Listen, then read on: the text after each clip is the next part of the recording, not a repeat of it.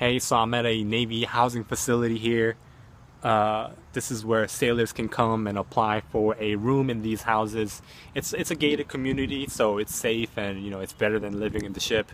So I wanted to talk about a topic that's asked frequently in my live videos, and it goes along the lines of this, where people are asking, hey, I don't know what I want to do with my life, and I'm looking at the military as an option to, maybe kickstart my life. Or maybe, you're mid-20s or early 30s and you're saying to yourself, man, I haven't been able to do or accomplish what I set out to accomplish in my early 20s, so I'm kind of looking at the military as a reset button to change my life. So I'm going to be sharing with you my opinion and my thoughts in hopes that it's of some value. So I follow closely as to what Jim Rohn said. Jim Rohn, one of the greatest life coaches, was a mentor to Tony Robbins, Anthony Robbins, if you know him. Jim Rohn said this: for your life to get better, you have to get better. For things to change for you, you have to change. Right? If you want your next 5 years to be better, don't live like your last 5 years. Right?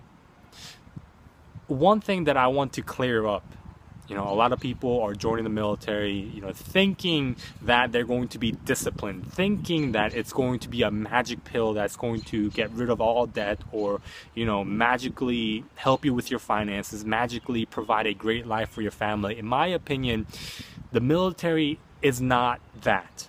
Okay, it's an opportunity for you to grow. That's how I view the military. It provides you with the tools, it provides you with the resources, it provides you with different type of opportunities for you to utilize and develop a strong foundation in your life.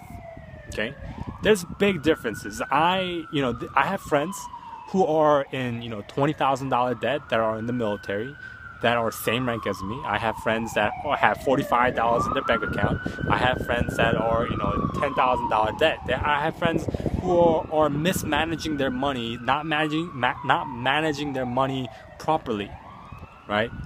But at the same time, for me, I have $20,000 and I'm trying to save up to $30,000 so I can put a down payment on a house, right? So the military is not a magical thing that's going to change everything for you, right? It just provides you with the tools, with the opportunities. It's up to you to take those and use them well, and make sure that you learn from them and you grow from them, right? Learning and growing, I'm talking about and referencing to different experiences that you're going to experience from the start of your military career, even from boot camp. There's a lot of things that I learned in boot camp, that I learned in A school, that I still apply in my everyday life, in terms of a lot of leadership skills, a lot of management skills, right?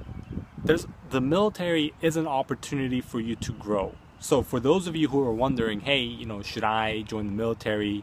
I don't know if it's a worthy 4 or 5 year commitment, because it's a long commitment. Right, I have a 5-year commitment, and it feels like it's extremely long, but it's coming to an end, in 3 years. For those of you who don't really know what you want to do with your life as of now, I would recommend, right, if there's nothing going on for you in your civilian world, join the military, try it out, learn different things, and try out different things while you are in the military. So for example, if you're interested in real estate while you're in the military, look into the real estate field. Try to work for a firm, or make friends who are in the real estate business, or even try to get your license or brokerage license.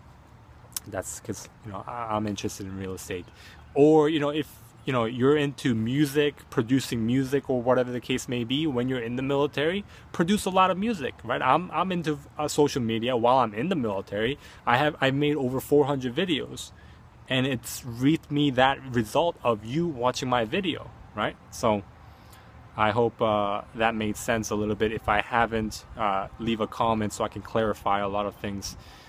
So I hope that helped. Thank you for watching. It's been 5 minutes. I don't want to make this too long. And I hope you have a great Navy day.